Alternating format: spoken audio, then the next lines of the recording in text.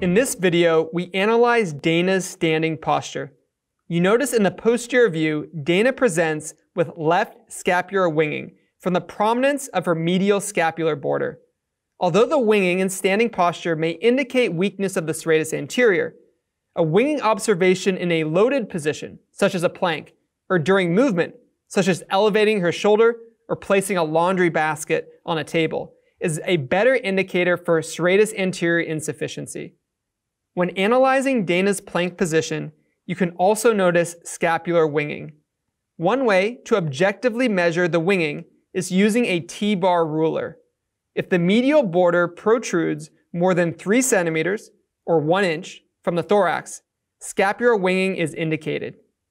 It is also important to note that a flattened thoracic spine and hypertrophied subscapularis muscle can give an appearance of a winged scapula. How do we change Dana's winging in that plank position?